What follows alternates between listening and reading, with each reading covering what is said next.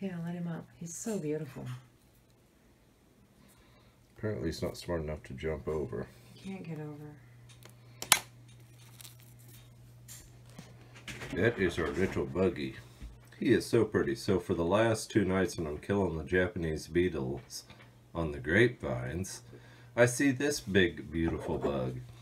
Yeah. And by way of comparison, he is probably about 4 times bigger than a Japanese beetle. He's got those beautiful antennae he's working there. So the minute you touch him, he goes and he plays possum.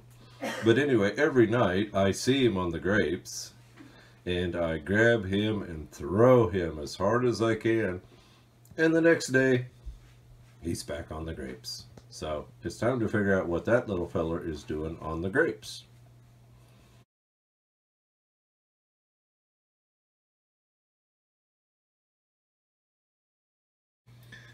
Okay, so that's our little customer. I've never seen him before, but he is a spotted June beetle or a grapevine beetle. Now, Wikipedia says that he does very little damage to the host plants.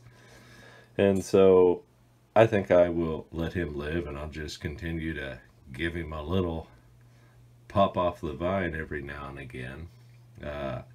But this time of year, so the Japanese beetles have emerged, and I am at war with them. And so 2 or 3 times a day, I just walk through the vines, and I kill the Japanese beetles. So anyway, there is a spotted grapevine beetle.